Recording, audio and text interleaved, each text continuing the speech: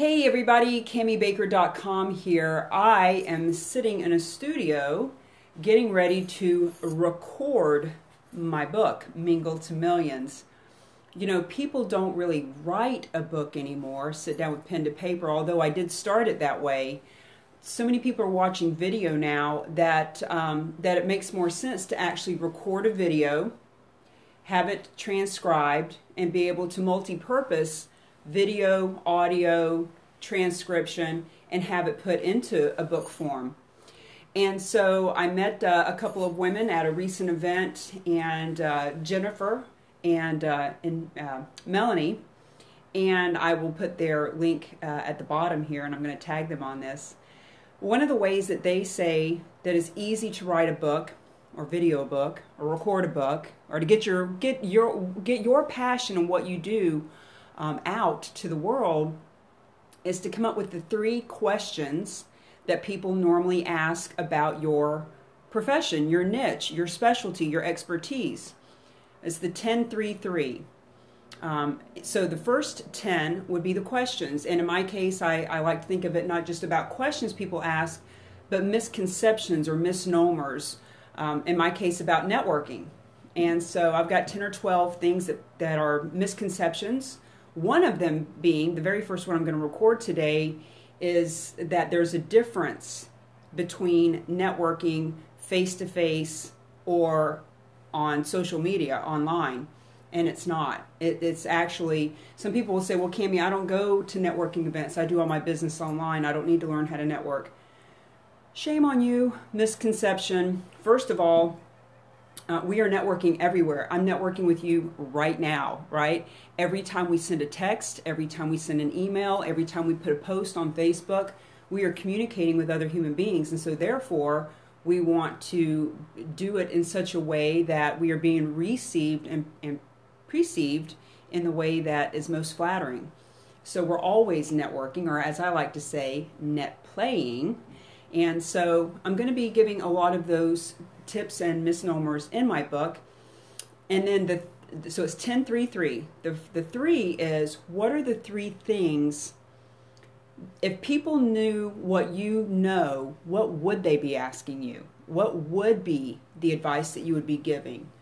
And so for me, my 3 tips will be about, what if you knew what I know after 15 years of networking and thousands of events and tens of thousands of business cards and business partners that I've had, and you know, you name it, meetup groups, entrepreneurial groups, BNI, Chamber of Commerce, 1-hour events, lunchtime events, 1-day regional events, 3-day national events, 1-week spiritual retreats, you name it, and I've been to one. And I've walked on fire with Tony Robbins, for God's sake, like all of that stuff. And so if you knew what I know, what would you really be asking? And so that's 3 of the questions that I'll be answering. And then the second 3 is stories that relate to those 3 things. In other words, people learn based on story. And, you know, it's how our ancestors did it. We sat around a fire and told stories about our history, and that's how people learned. We are wired in such a way that we love to learn from stories. It's interesting. I've noticed over the years, and now that I'm cognizant of it, it's really fascinating. But over the years, if I'm reading a book or listening to a recording or watching a movie or a video, when someone says something like, so let me tell you about this guy I was working with, or there was this one time that and they're getting ready to tell a real story, I've always been like, ooh, tell me about that. I've noticed that I'm really drawn into stories, and now I realize that the reason that I'm drawn into stories is because I'm a human being, and we're wired that way. We like to hear stories, and we learn from them. And so all of the questions and misnomers and things that I'm going to be addressing, I'll be giving a story with, but also the top 3 things that if people knew what I know, what they would be asking, I'll be giving a story to illuminate each of those as well.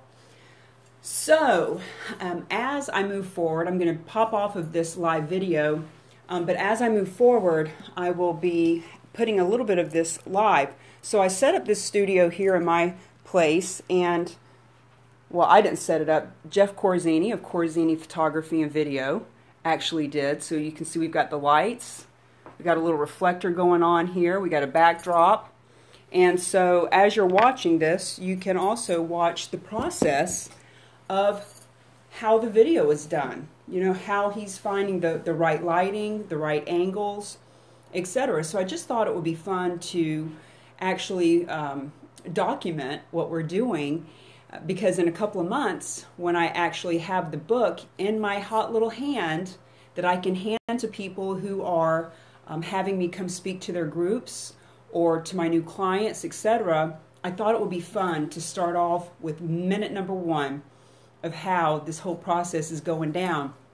I've been spending a year and a half talking about my book. I've spent hours and days sitting down writing the book. I've had a friend or an editor edit the book, and when I look back at it, it's just too complicated. It's great stuff. However, it's not what I want to share with people at the moment. I think it's really important that these 10 or 12 questions, misconceptions get clarified so that people are able to have clear communication and conscious connections while they are out networking and build those resources, relationships, and revenue that rock.